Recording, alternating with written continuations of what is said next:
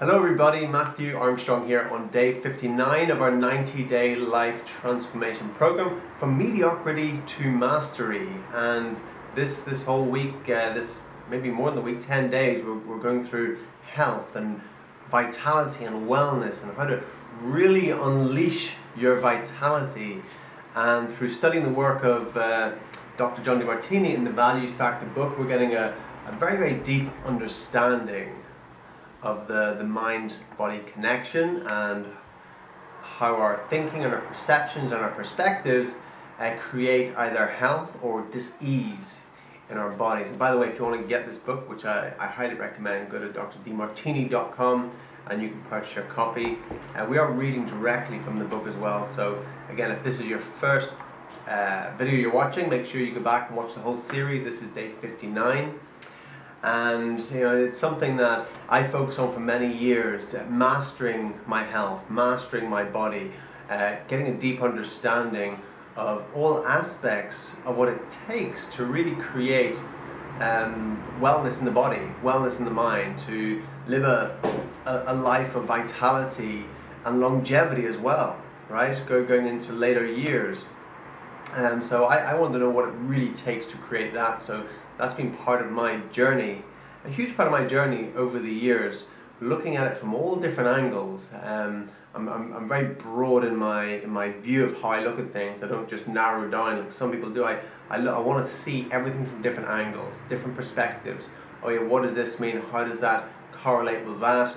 And just putting together the big jigsaw, which it is. It's a big jigsaw, right? Putting together the puzzle of health and wellness and vitality, and I've got it down to a fairly fine art at this stage, and studying the work of Dr. Demartini has taken it to a deeper level and also given me a deeper understanding of what I already understood anyway, and just given me some more clarification on that, because I totally believe that dis-ease is not a bad thing at all. It's simply communication from the body, symptoms, right? Symptoms are simply your body communicating to you, that something needs to change, right?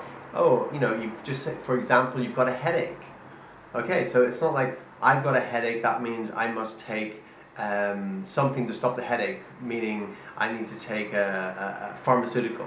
You're not deficient in pharmaceuticals. That's the truth of it, right? So because you have a headache doesn't mean you need to take a pharmaceutical. And I'm not saying I've never taken a pharmaceutical for a headache, because I have in the past, but 99% of the time I opt for other options and look for other ways.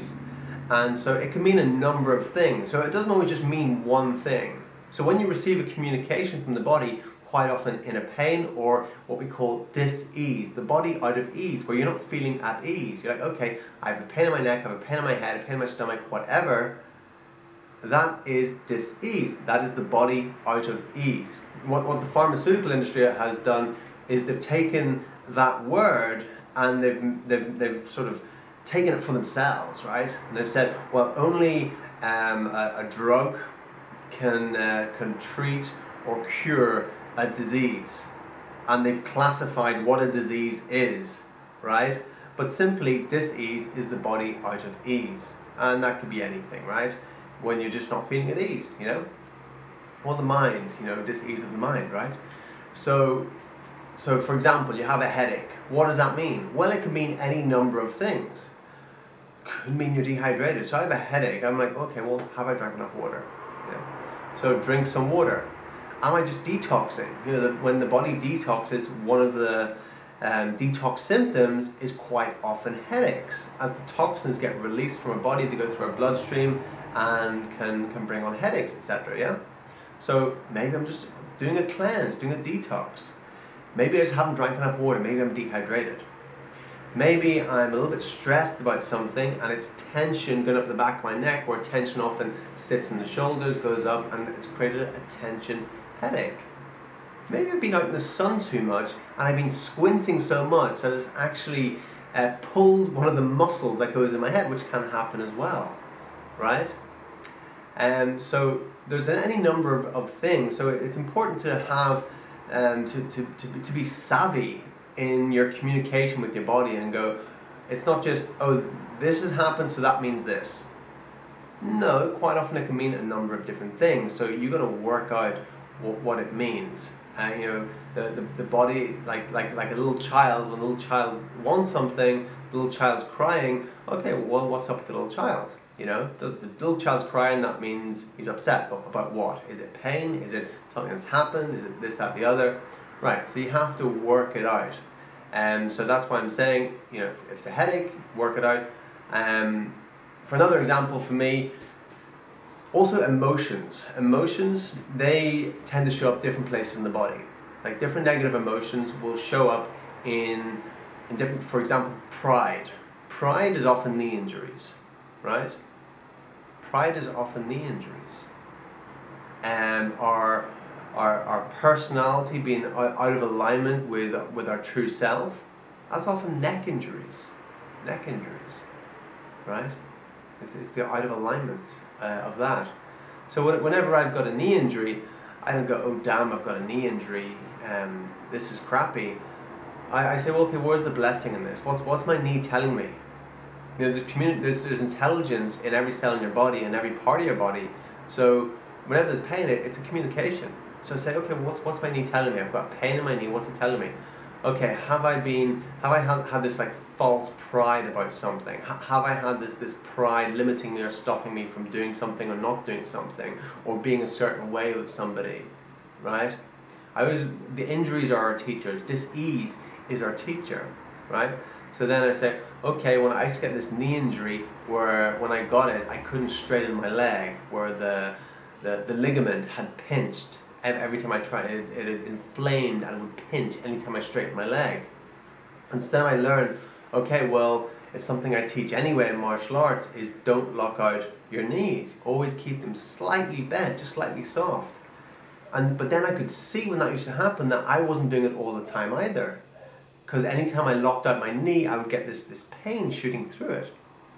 So then for a couple of weeks or 3 weeks when I had that pain in my knee, anytime I locked it out, a pain would shoot through. So the first day it happened, it might have happened 10 or 20 times. I locked out my knee and I get this pain. Next day it might have been a few less. Then by the end of the 3 weeks, I could go the whole day and not lock out my knee. And I'd sort of ingrained it as an unconscious thing, and then my knee got better because I'd learned the lesson. And quite often this is the way it goes, you know.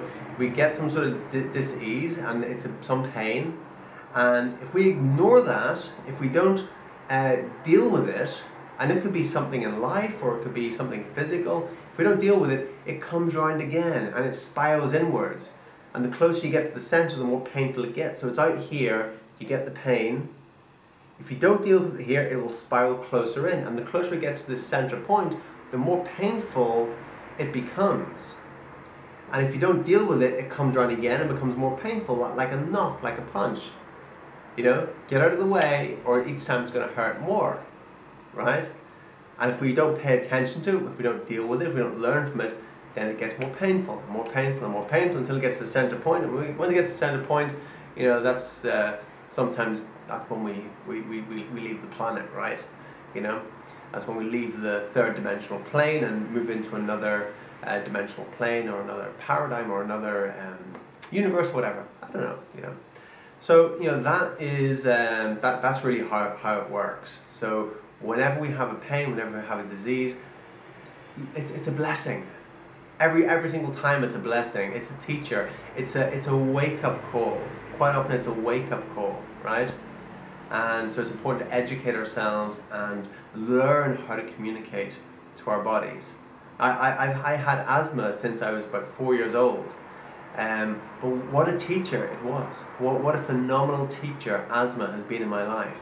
I don't see it as this thing that I've been dragging through life. I see it as this phenomenal teacher that comes back and teaches me different things at different times. It's been phenomenal. It's been absolutely phenomenal. And at different times I got over it for a certain stage, and I sort of worked it out and beat it for whatever reason. And then once I'd learned that lesson and I got what I needed to get, then it would come back again. And it's like, okay, well, now I need to learn about nutrition. Then I learned about nutrition, and then it went away again. And you know, my environment. I need to be in a clean environment, and then it went away again. Oh, you know, I need to be following my mission in life, and as soon as I get back on track, that goes away again. So it would come back, and it hasn't been here for quite a long time now, but you know, it would come back and teach me different things at different times. So you know, it's been my friend. I see dis-ease in my life as being my friend. As hard as it was when it's one of the hardest things in the world, when you can't breathe. When you can't breathe, nothing is right? You just can't breathe. It's the most important thing in the world is to breathe. So when I couldn't breathe, you know, I got a great contrast of life and how appreciative I am when I can breathe. When I remember, whenever I'm feeling ungrateful, I remember, look, Matthew, you can breathe. Wow. Do you remember what it was like not to be able to breathe like that? Every time you tried to take a breath, you would wheeze. You know, you need your inhaler all the time. There's certain things you couldn't do. Do you remember that? And at that time, you'd say, please, just take this away, and I'll just be so grateful every day of my life if I just don't have this. And now I don't have it, now I'm not grateful. You know, I see this contrast, and I have this conversation with myself whenever that happens. So hopefully that can give you an insight into just me telling you my own stories, my own views. It'll give you an insight into whatever's going on with you, whatever is going on with people you know, friends, family, whatever, and maybe how you can help yourself and help them by offering them a different perspective on things and seeing that you know, disease is our friend. As strange as it may sound, disease is our friend, right? So let's see what Dr. Demartini has to say about it in the book, The Values Factor. It's an opportunity to transform, is what it is actually. You know, dis-ease is an opportunity to transform. You know, when someone comes to me who's like really overweight and says, okay, I'm really overweight, I can't do anything about it, I'm like, this is great. And they're like what? I said, it's such an opportunity. Like, what do you mean? It's such an opportunity to transform. You know, what a beautiful transformation it is. You know, it's something that gets millions of views on YouTube is when someone has a great weight loss transformation, right? It's a beautiful thing. So being overweight, having some sort of disease, there's beauty in it because it's the opportunity to transform, and transforming yourself, transforming life. That is, there's so much incredible fulfillment in doing that, and in the journey that you go on when you undertake when you step into your transformation. It's a beautiful thing, right? Opportunity. Disease is opportunity, right, in disguise. So, page 358 of the Values Factor. Disease is the body going backward. Years ago, when I was in the midst of my illness and wellness studies, I made an amazing discovery. Many of the body's illness states, including cancer, were initiated by cells that took a more primitive form, identical to an earlier stage of cell differentiation and development. As a general principle, the more a cell has evolved, the less likely it is to multiply. By contrast, cancer cells and other cells involved in various disease processes have literally reverted to a more primitive states. That realization led me to another. I wondered whether illness is some sort of devolution, back in time, transforming the body into an organism that functions with less evolved perspective and more primitive cellular toolkit.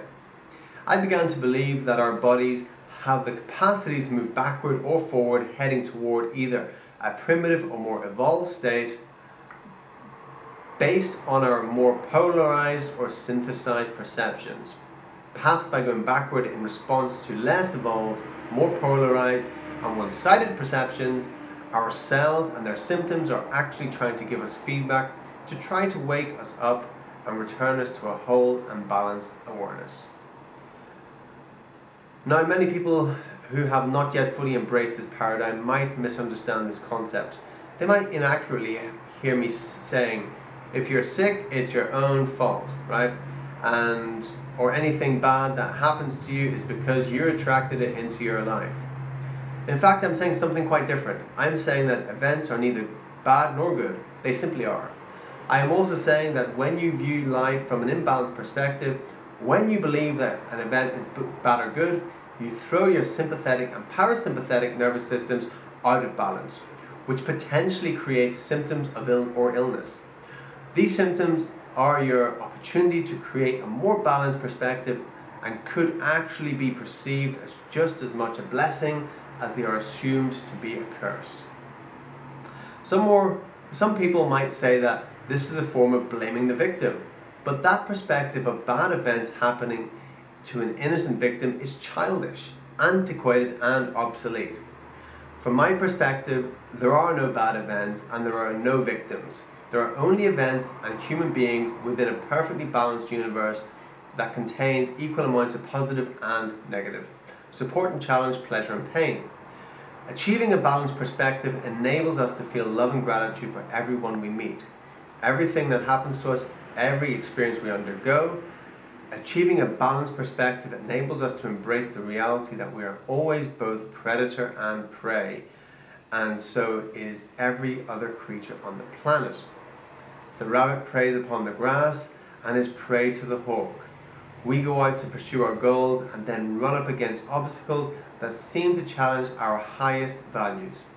If we resist this reality, as it is our animal nature to do, we will feel frustrated and unfulfilled, like a hamster running frantically inside its wheel. If we embrace this balanced reality, as is within our human potential to do, we will find unconditional love, gratitude, inspiration, and enthusiasm, simply because we are alive and part of the universe. From this perspective then, illness is not bad, it's a wake-up call. Disease is not some terrible evil trying to destroy us, it's a valuable feedback mechanism to try to get us to balance our way of looking at life and also to balance our perceptions and actions. Thus, I have come to view illness and stress as offering valuable and meaningful insights into evolution, moving forward, and devolution, moving backward. I have learned that when we are under stress, we are more likely to activate the same immune pathways that are used by other mammals, reptiles, amphibians, and less evolved or earlier forms of life.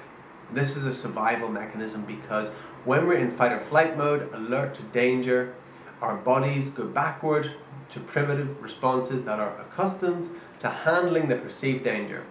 Just as emotionally, when we are under stress, we will go back and repeat old patterns that we have otherwise left behind.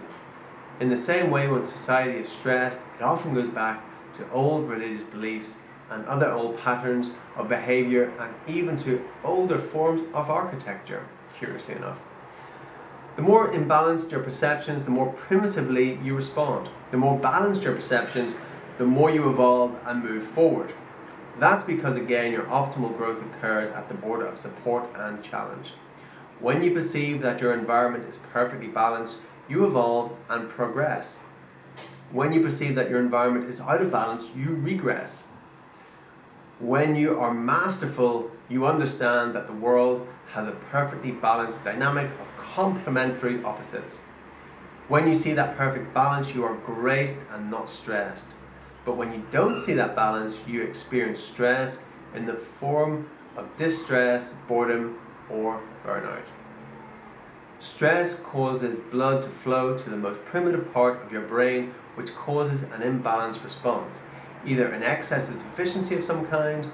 So if you're in a state of infatuation or resentment, or if you perceive a high degree of support or challenge, and your stress levels become elevated, you will actually revert to a more primitive physiology and brain function, with a more active amygdala, the part of your brain that controls our panic and fear responses.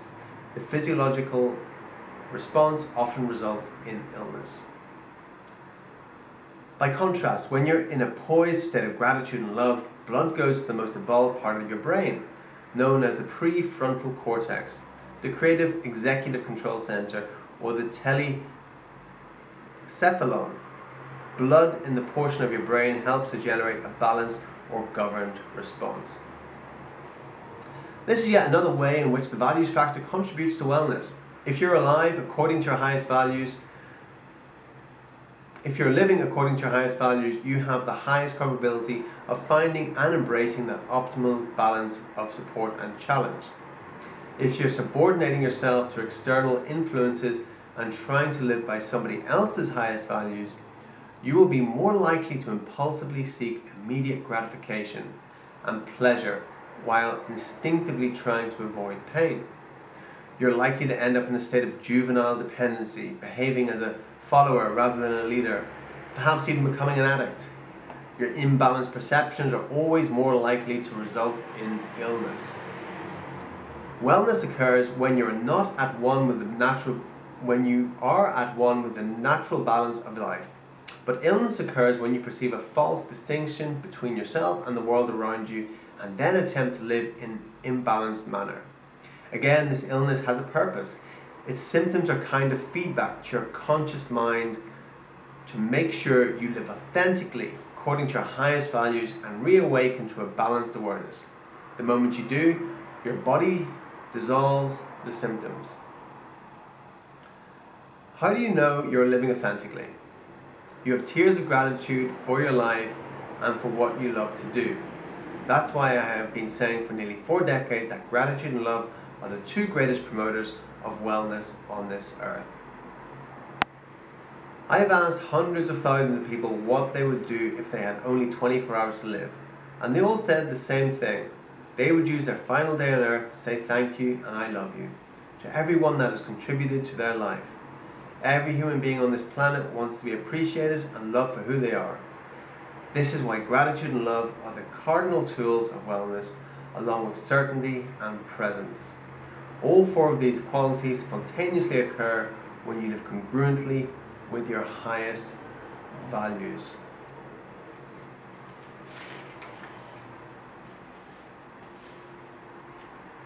Okay, I think that's probably enough for today. Tomorrow we'll get into the joy of depression.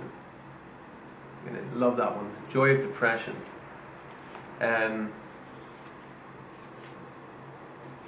The great miracle of life comes with a shift in perception. You know, that's the truth. That's why people talk about miracles happening. But miracles happen with a shift in perception. Once we change our perception of events, of things, of ourselves, life can just change like that. The veil can just fall away. You know, the curtains can open and we just go, wow. It's an incredible thing, right? So that's us for today. Thank you very much for joining me, and make sure you tune in again tomorrow for day 60 of our life transformation program. And you know, it's very powerful, valuable information. So you know, reflect on it. Don't just watch these passively. Reflect on what's been said, and you know, maybe watch it a number of times to get certain key points and take notes. And by doing that, you will gain the most value from watching this series. So thanks again, and see you again tomorrow.